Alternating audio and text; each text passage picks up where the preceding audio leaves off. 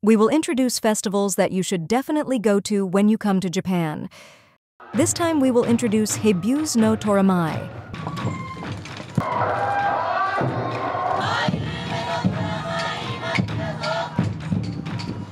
This festival is held in April in Kami Town, Miyagi Prefecture.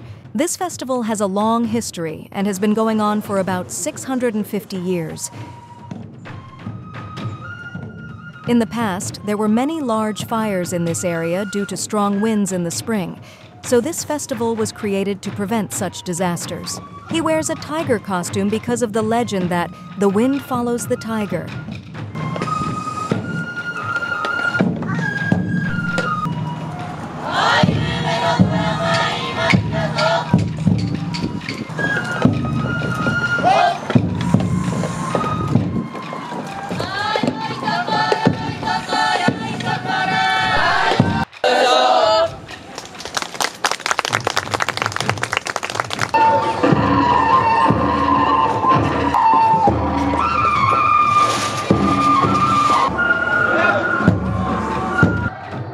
The highlight of the festival is the sight of tigers climbing high on the roof and dancing in the strong wind.